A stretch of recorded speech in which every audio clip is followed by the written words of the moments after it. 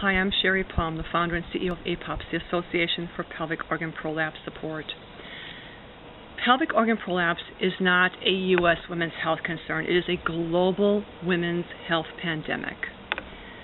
APOPS is working hand in hand with HCN, Hamro Shahana Nepal, in the country of Nepal, to shift awareness and provide treatment for women who are navigating uterine prolapse in that country.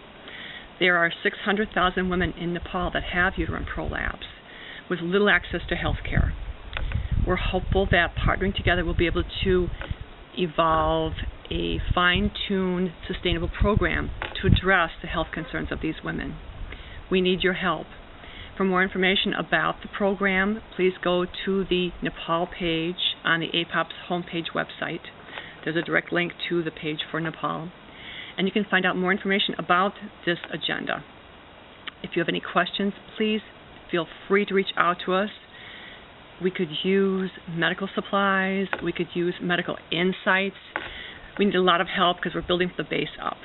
So anything that you can share with us, we truly appreciate.